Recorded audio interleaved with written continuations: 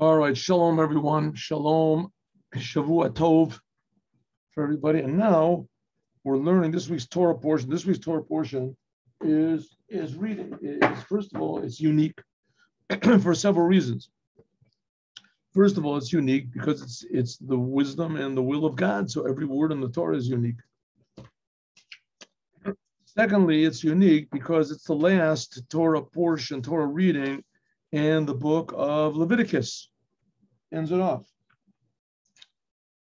Also, it's unique because it has several unique commandments in it, 12 commandments, and all of them, we'll have to look through them, aren't really relevant now. It's talking about if a person wants to give the value of someone else, he makes a vow to the temple, and what type of language he uses and exactly what the language implies, and that if you make something holy to the temple, you're not allowed to exchange it for anything else. And then also, there's different types of dedications you can make to the temple. Maybe we'll talk about what them afterwards. But then in the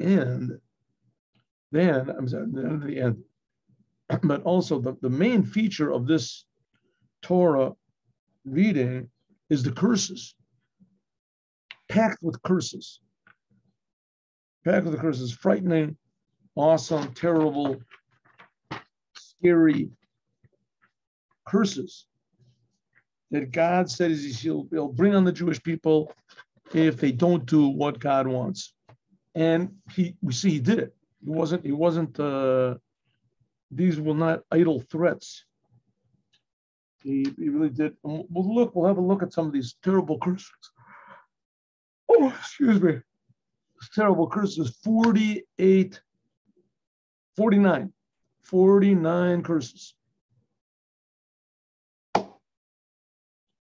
49 curses, that's a lot of curses. And 49 curses. And later on in Deuteronomy, there's twice as many. There's 98 curses in another chapter, Kli Ykar that are waiting for the end. But as we learned in the Sikha in the morning, that these curses are really blessings. They're really blessings. I don't know what type of blessings they are, but we'll find out what they are. But the curse part of them, for sure, has been fulfilled. The destruction of the first temple, the second temple, the Holocaust, the expulsions, all these terrible things that have happened to the Jews, they've certainly happened. How these things are really blessings inside and disguise. I mean, I believe that what the Rebbe says is true. I believe that it's true, but I don't see it. Doesn't make any sense to me. But I guess it will. That's one of the big things on Mashiach, that we'll see the inside of everything. We'll see the inside of everything. Okay. Excuse me one second. Oy. So there's the 49 curses in this week. Interestingly enough, this also corresponds to the 49 days between Passover and Shavuot. 49 days, and each one of these days is a blessing. We make a blessing on the day. So hopefully the blessings that we make will transform all these curses to blessings. Also, we'll see what the curses are. They're pretty stiff curses. But let's start off at the beginning. This Torah portion is called B'chukotai. It means in my statutes. It says, in B'chukotai telechu, if you walk in my statutes, and we'll see Rashi says this means learning the Torah. If you go in my statutes, my laws, as mitzvah and my commandments, you keep and you do them. Some people say the keep means the negative commandments and do them as the positive commandments. Because in Judaism there's 613 commandments, and 248 of them are positive commandments, and 365 are what we call prohibitions, negative commandments. So that means doing the commandments. And this is what it says, B'chukosai, means to learn Torah. So it says, if you do these things, then, let's go a little further and we'll see. See this big Or HaChaim HaKadosh here? Incredible. Or HaChaim HaKadosh? Well, we're going to do this.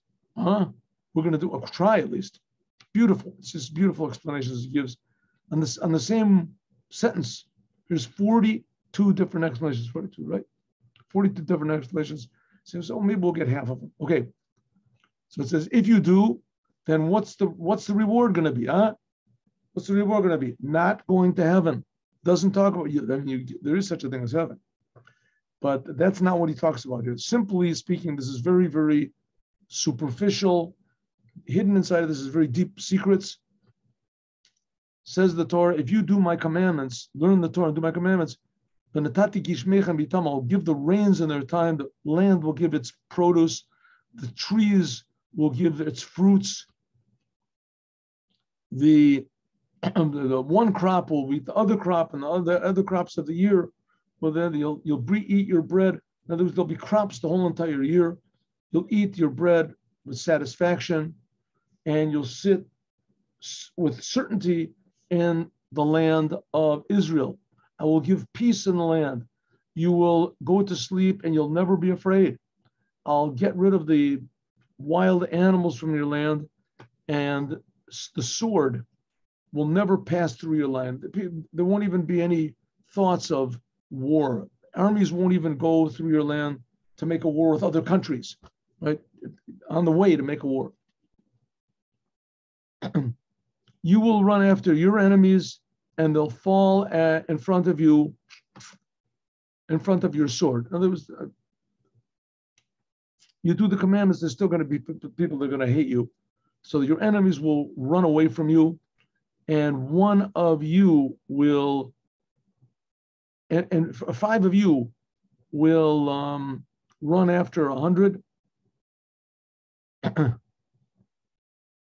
5 will run after 100, and 100 will run after 10,000. It's not proportional. We'll talk about this. And your enemies will fall in front of you by the sword. And I will turn myself to you, and I will make you fruitful, and I will increase you, and I will keep my covenant with you. You will eat the old fruits or whatever, and the old fruits will still be there before the new fruits come in. There'll always be plenty. I will put my dwelling among you, and I will never reject you. It's pretty good. Pretty good. And I will walk among you, and I will be for you for God, and you will be for me for a people.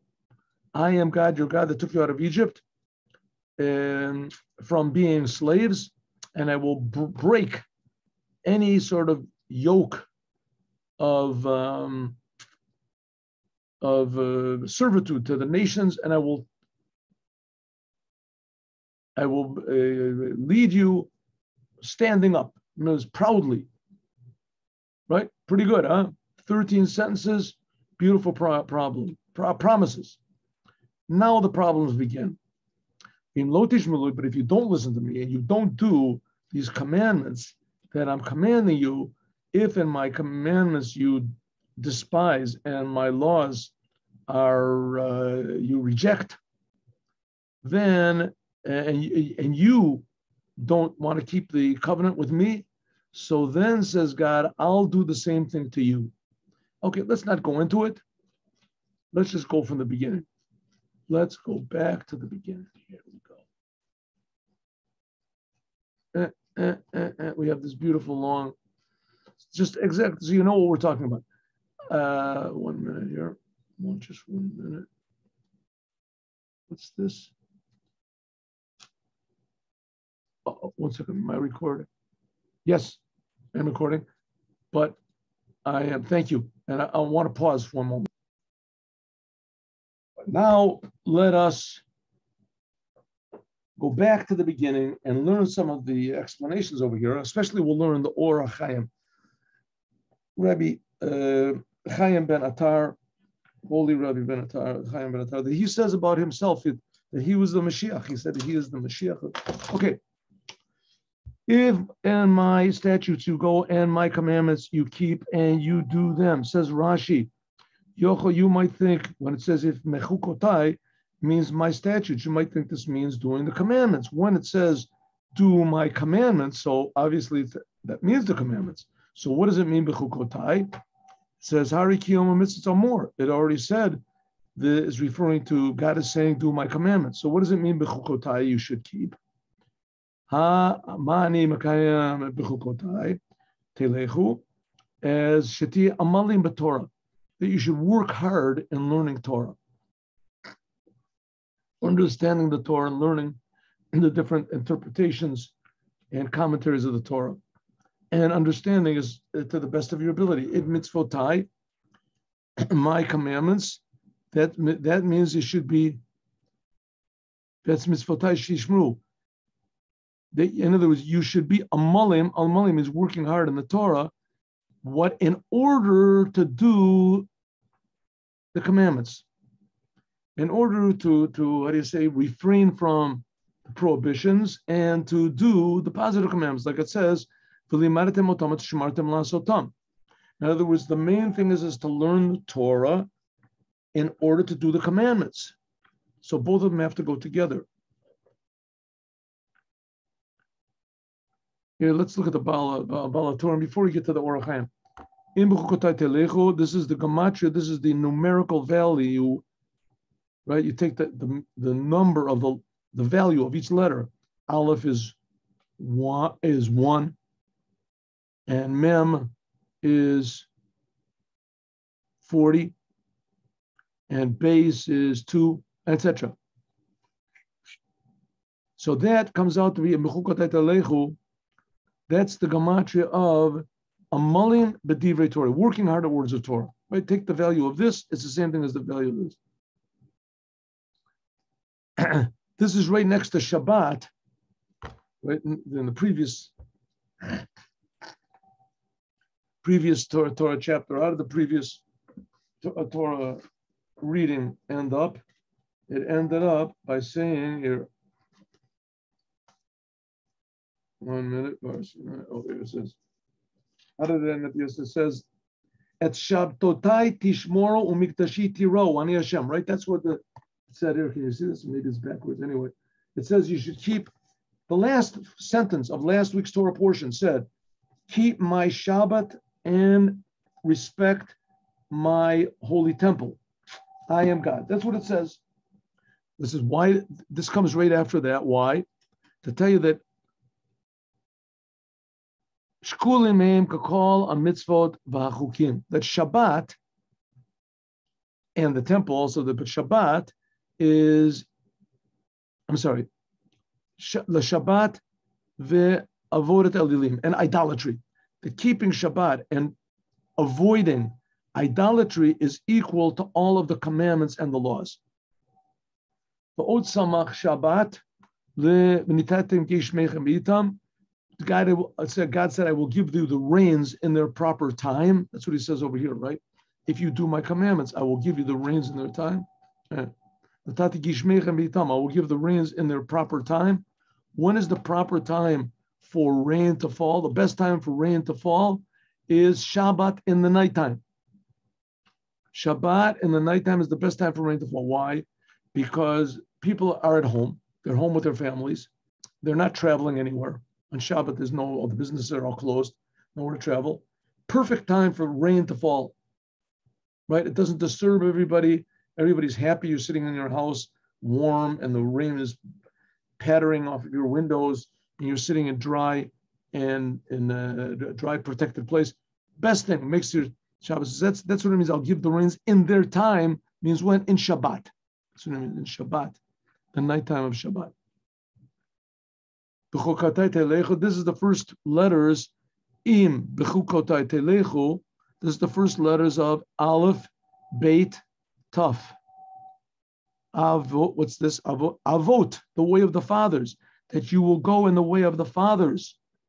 Avot, Avram, Yitzchak, Yaakov. B'chukotai telechu. This is fearing God, like it says, Yirat Hashem, He Otzro, the fear of God. This is a treasure house. And if you fill your storehouse with fear, then Et otzrotai amalei, then I will fill my, God said, I will open up my heavens and give you blessings. And you should do them. Asitem otam. Otam is the same letters as emet. Aleph, mem, taf. Emet. Do them, and I was do them in a way of truth. The Torah is the truth, but you also have to do it in a truthful way. You should do the Torah, like it says, schar tov l'kol osayim, that there will be asitem otam. You will get a tremendous reward for. Okay, let's go. Let's do the Or HaChaim.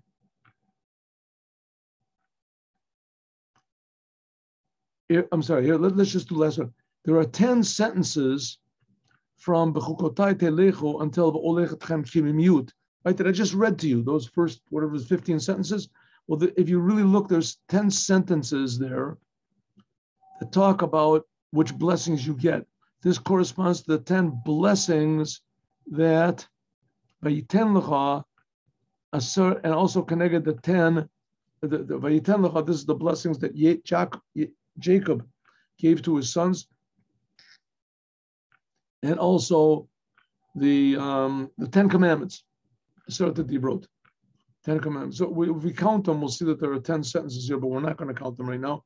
We can count them on their own. Let's do the Or HaChaim HaKadosh.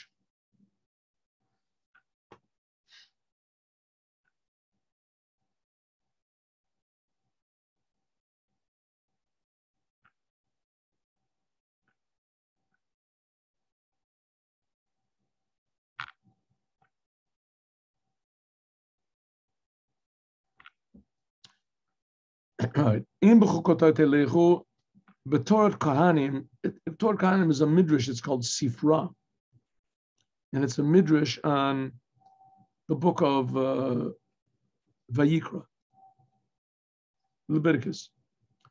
It says you might think that these are the commandments. What Rashi just brought. When it says it's mitfotai, that's already the mitzvahs. What do I say b'chukotai? This means you have to be working at Torah. So that's what Rashi brought, right? We just read Rashi. Why is it that the Torah calls this amal haTorah chukah? Why is it that the Torah calls working hard at learning the Torah? Why is it called chukah? Achok.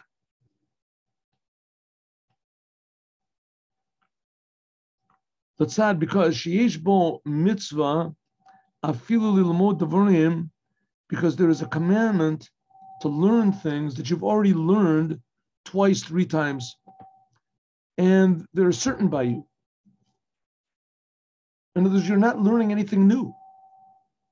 So why should you learn the Torah and go over the same thing over? Because Chafetz Hashem b'Chavtz Torah, because God desires, He loves when people learn Torah.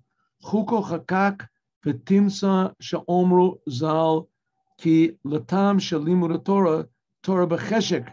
I'm sorry, I should have stopped here. Because God just desires learning the Torah. So it comes out that what the rabbis say, ki latam shalimud adam Torah, when a person learns Torah with a great, I didn't say a desire, a pleasure.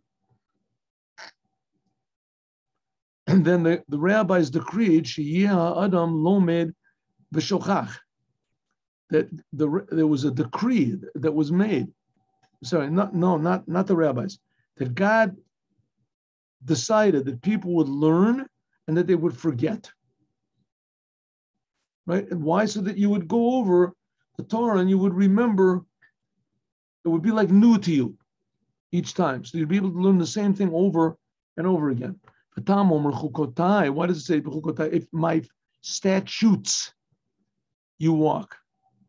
This sense that both Torahs, you have to learn both Torah. What type of 2 Torahs are there? The written Torah and the oral Torah. The Torah that God gave to Moses on Mount Sinai to be written down, and what He gave on Mount Sinai and also afterwards to be explained. U'masora tateva lashon yachid she'ein vav. When it's written in B'chukotai, there's no vav written in the Torah.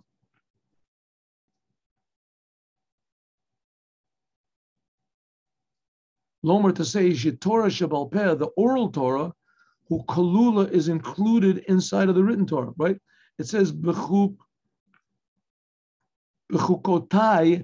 that's plural. If it would just say b'chukoti, it always means my, singular, my law. Chukoti, when it says b'chukotai, so it's implying that there's many, and this implies that so he says, what do you mean many? There's two. There's the written Torah and the oral Torah. He says this is but it's written without the vav in the Torah, even though it's pronounced with a vav.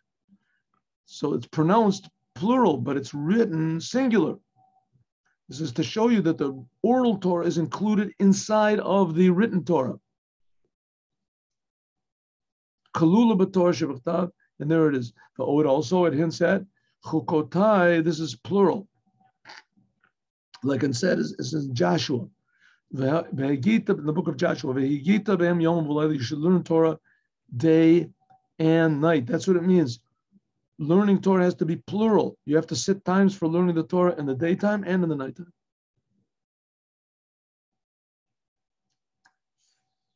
Okay, Od, and now we're going to get some of these other explanations. Let's go. Od Yirtzeh, and also it comes to say like this. I can make this bigger also. Can I do it? No. Also, it comes to say like this. Okay, good. Two things. Number one, a person has to learn. B'chukotai means plural. It means to say that you have to learn for yourself. And second, you have to teach others. Like it says, you should teach them to your children, and vishinantam, that they should know it well. And children also refer to pure pupils.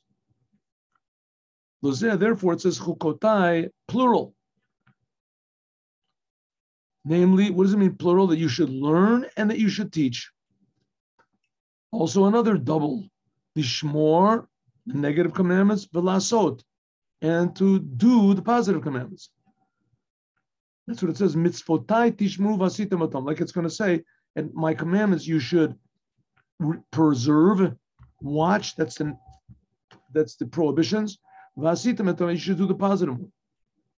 Why does it say, in bechukotai telechu, if you walk in my statutes? Now we have to remember something. Who's writing this? Who wrote this? This is God himself wrote this. This makes no sense, but that's the fact. God himself was creating me and you, was creating all the world, creating all the angels and all the stars and all these amazing things. That same God gave us this book. And in this book, it says all these sort of very difficult things to understand. What's the point? So that's where God gave Moses all of these explanations, that it would be passed down so that we would be able to understand. But there's a lot of things in the Torah that you have to learn the explanations. The explanations are not self-evident.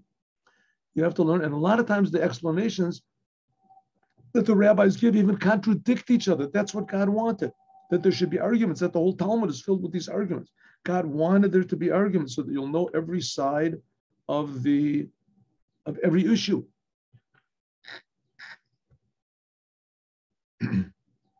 And that's what it means, amaylim b'Torah, that you should be working hard at learning the Torah.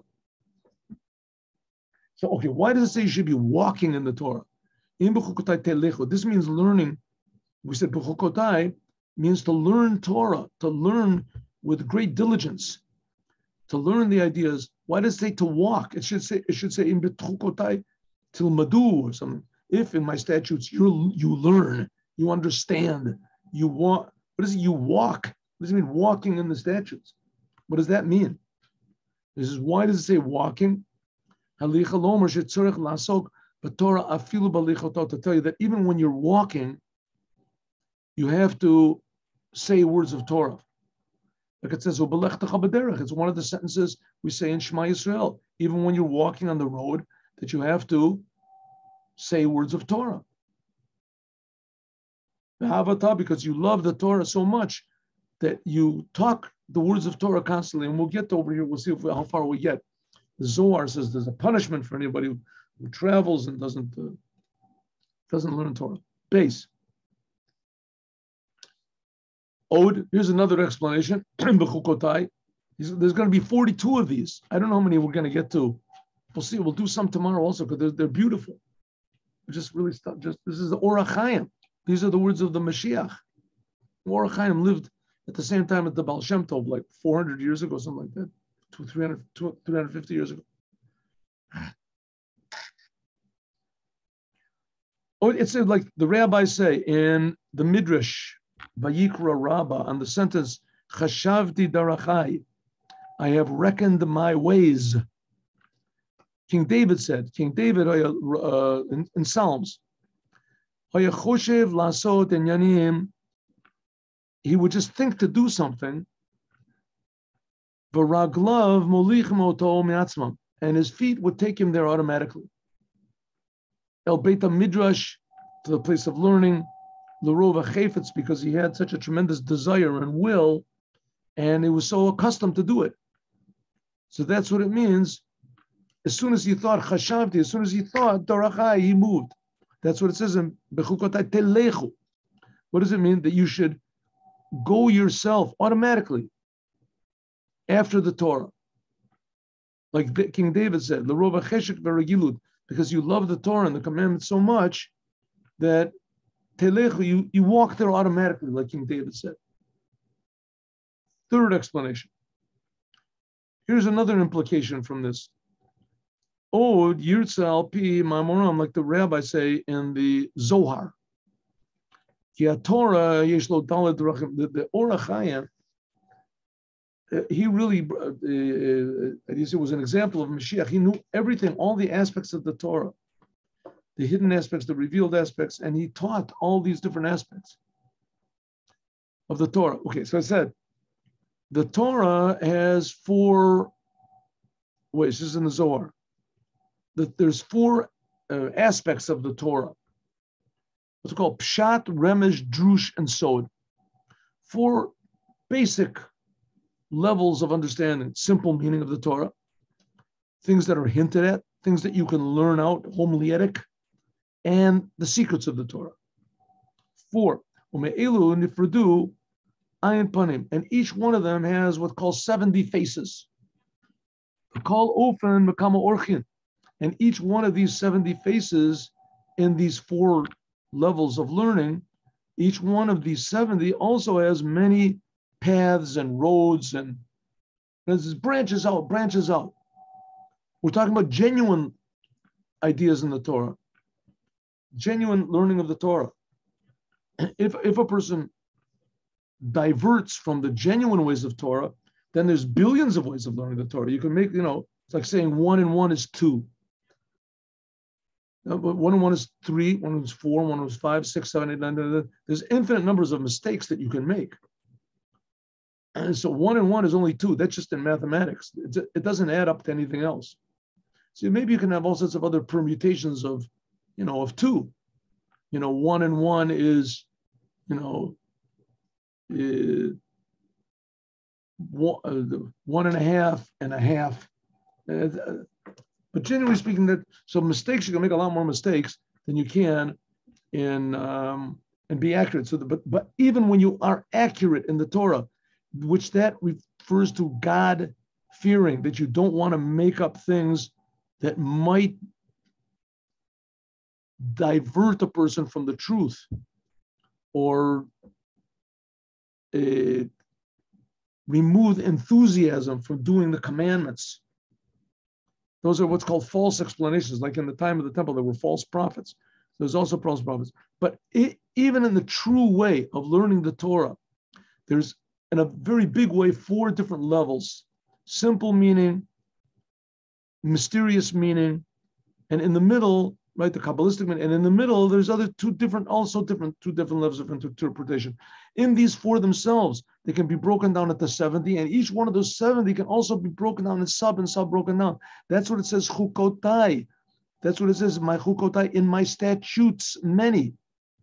Telechu, that you should go. What does it mean, go? And all of these different paths and roads, you can go in them, like the rabbis say, and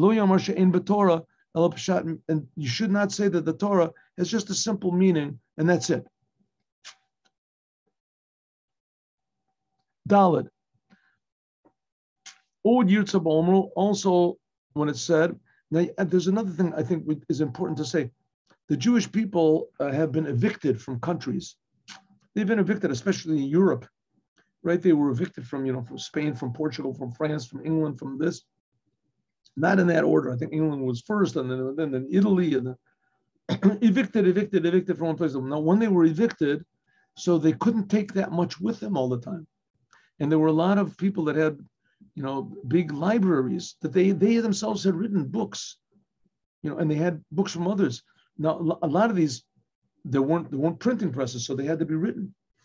But a lot of them, someone told me and that was the Jews in European countries. It was the same thing also, but to a lesser degree. There was less, pursuing and hatred of the Jews in the Arab countries, but there certainly was not lacking. And people told me that there were great tzaddikim, especially in Morocco, holy Jews, tremendous Torah scholars, and that they wrote tremendous amounts, and they buried them. They put them in whatever it is, clay vessels or something, and they buried them when they had to run away from one place to another or move to another place. And sometimes they unearth these things. There's mountains and mountains of Torah that have been left, only a small amount came down to us. The Rebbe, for instance, he said, why isn't there much written on the 7 Noahide commandments? I mean, it's a commandment for the Jewish people to correct the whole entire world. All the religions that the people in the world have, they're all false. They're all mistakes, all of them, without exception. They were given by men that had a dream or a vision or an appearance or something like that. And, they're very wonderful, but they're all false. They're all wrong. They're all wrong. And we're supposed to correct them with what's called the 7 Noahide commandments. So you think there should be more written about that. So the Rebbe said, this was a speech the Rebbe made, I think, in 1986. He said that up to now, it's been dangerous.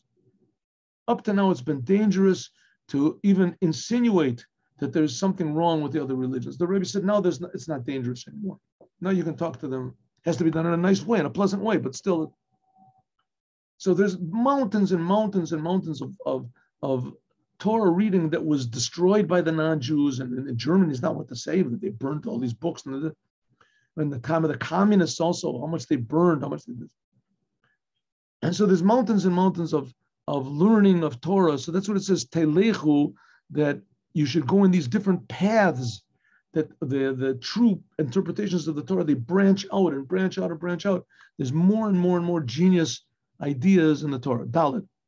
Also, when it says Telechu, that you should walk in the ways, this is like it says in Mishle, in Proverbs, all of the ways, in all of your ways, you should know God.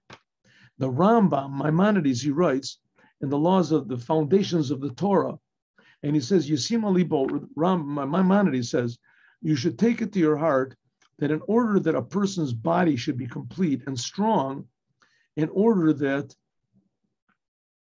you can know God. A person that's sick, he can't think about God. It's impossible to know the wisdom and the ways of God if a person is not healthy. So it comes out that a person that walks in this way, the Rambam says that. So he gives advice how a person should eat and etc. And if you, I promise you, the Rambam says, if you eat according to the I say and you do according to it, you'll never be sick one day of your life, and you can serve God all of your days. That's what it says. That's what it means. That in order to go in the ways of the Torah, so telechu, then the ways that you go in the normal way, for instance, how you eat and etc. and drink and how you speak, then everything should come out in that you should telechu, all of your normal ways, you should live a healthy life in order that you should learn the Torah. In order to be healthy to learn the Torah. Another explanation. Also, what it says in the Gemara in Sanhedrin, that this permission is given to those who learn Torah to explain in it and to make up their own ideas and paths. And a Talmud Vatik Yechadesh, And you can make up new ideas if you want to, new connections in the Torah, as you're able, as much as you're able. And God commanded here, that's what it says, Im b'chukotai. That's the Torah, telechu.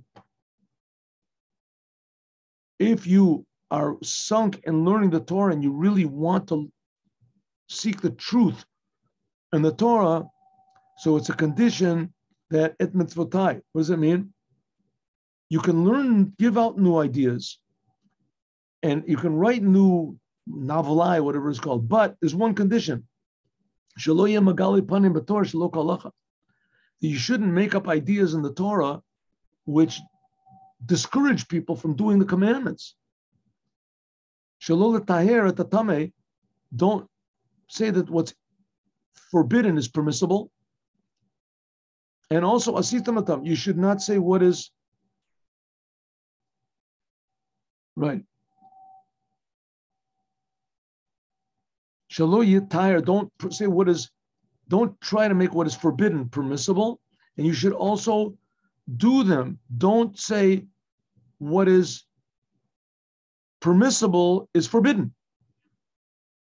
Came along, this, for instance, came along, you don't have to put on tefillin anymore. We have the land of Israel. You don't have to put on tefillin anymore. Right? It's not, those are outdated commandments, right? What about eating kosher? You don't have to keep kosher. You can eat whatever you want to. Now is a new time. There's no law. So if so, it comes out that what are you doing? That you're making what is permissible forbidden. You don't have to do the commandments. What is good and permissible, so you don't have to do them. And what's forbidden is it's okay, you can do. But if you learn the Torah, from learning the Torah, you can come to almost any conclusion as you want. If you're smart enough and you're clever enough, you can take any sort of idea. And of course, like we said so many times before, that's the whole essence of what Christianity is twisting and perverting and diverting the Torah and learning the Torah exactly the opposite of the way it's supposed to be learned. Exactly the opposite. But if you're clever, you can prove anything you want to, right? So that's what he says. It's a good thing to make up ideas in the Torah. It's a good thing to be inventive in the Torah. But God forbid it shouldn't be in such a way that leads people to do things that are forbidden and discourage people to do things which are permissible, which are a commandment. That's what it means. That you should go, that when you learn the Torah, it should be in a way of telechu, that you go in the ways of the Torah, teaches people. Okay, let's do Vav. We'll do one more and that's it. Also, we can explain another way, like it says in Pirkei Avos. Lo amo or it's chassid. A person that is an ignoramus cannot be a chassid. She'asur la amo or it's litnaig b'chasidut. That a person who is an ignorant, he's not allowed to all of a sudden add on himself all sorts of severities and be like a chassid. Right? He decides he's going to fast 15 times a week. Because sometimes a person will make severities on himself and make sins, right? He fasts for days in a row. He doesn't go to sleep. He's always miserable. He's half awake all the time. Because you'll find that a person is a chassid, that he wants to, how do you say, limit himself, make himself holy, and etc. And because of that, maybe he'll come to do all sorts of things that are forbidden, and he'll come to forbid himself all sorts of things that are permissible because he wants to, right, make himself suffer. So therefore, that's what it says, that you should learn Torah, then mitzvotai tishmeru, namely that you should do the commandments in a proper way, learning the Torah, do the Torah in a proper way if you learn the Torah properly. If you learn the Torah and you know what the laws are, then you don't start making up your own laws and things like that, and you start, wearing barbed wire undershirts or, the fasting for 50 days in a row, not talking to anybody. There's people that do that. They don't talk to anyone. You say, hi, how are you? Right? There is such a thing as a tainit, a fast and speaking, but it has to be that everybody knows. You don't make a big deal out of it. You're not advertising how righteous you are and how great you are. So that's what it says. If you learn the Torah properly, then you'll do the commandments properly. Now we're up to Zion. God willing, we'll do more. Let's do Pirkei Avot. Pirkei Avot.